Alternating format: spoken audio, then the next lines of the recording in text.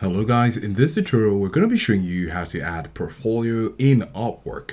So stick around to the end if you'd like to succeed in doing this. What we're going to do is to go over to the top right corner where we have our profile icon and click on it. And here you're going to see some options. You're going to select your profile and this will take you to your page. Next you're going to scroll down to where you have portfolio. And here in the portfolio area, you're going to look at the right of the screen where you can see the plus icon. We're going to click on the plus, and here you get to put in details of your portfolio, such as the project title, your role, your project description, skills, and deliverables. Now, under project description, you get to briefly describe the project's goals, your solution, and the impact you made in that project. Now, as an option, you get to put in a link to the job you've done before. This could be a link to your Google Drive or to any other website. So when you've copied the link, you can come over here and right click and click on paste. And here you can say find more details to the project here.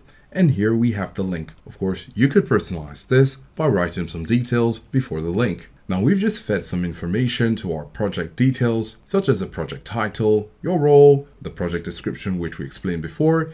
And here you can put up to 5 skills. We just put 1.